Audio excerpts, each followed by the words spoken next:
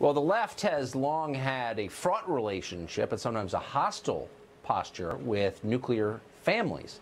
They are a rival to the power of the state, the main rival. But they weren't always overt about it. Now they are. Just days ago, Congresswoman Alexandria Ocasio-Cortez said that due to environmental concerns, it could be immoral to have children. Our planet is going to face disaster if we don't turn this ship around.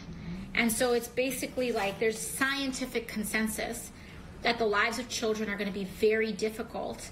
And it does lead, I think, young people to have a legitimate question. You know, is it okay to still have children? Ethan Behrman is a radio show host in the state of California, and he joins us tonight. Ethan, great to see you. So, hi, Tucker. Thanks for having me on.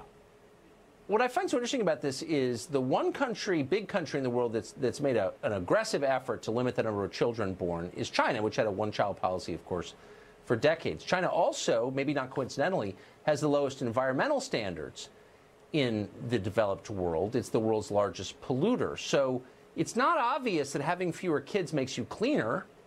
And if it is, then what about China? Yeah, well, China is just one example. What about Japan across the sea?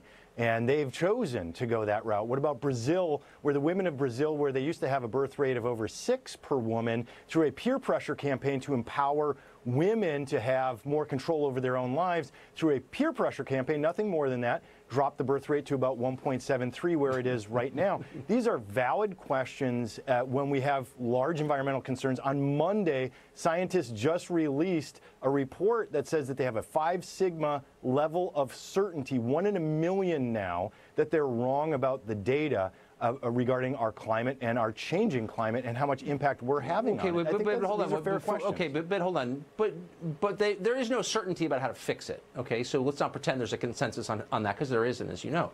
But back up a second. You said it's empowering to have fewer kids. It's more empowering to work for some corporation to serve markets. You're aware that that's like the ugliest kind of corporate propaganda that you're spewing.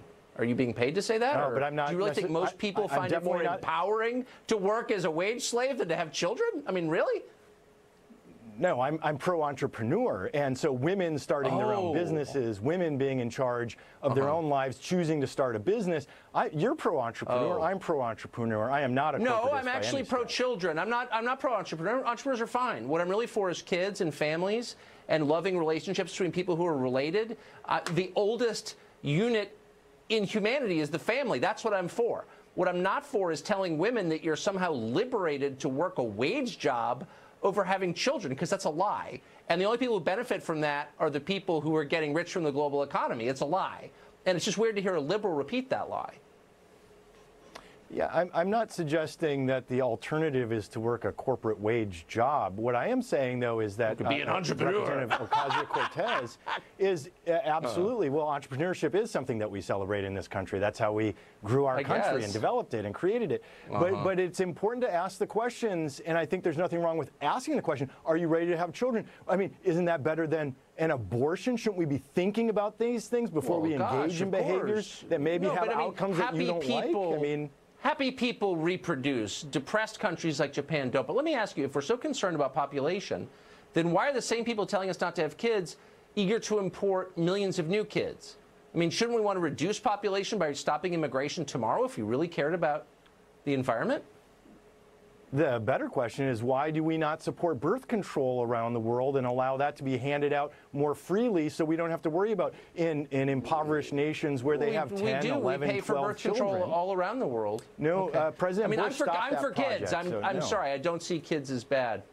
Ethan, great to see you. I don't either. Thank you very much. Thanks, Tucker.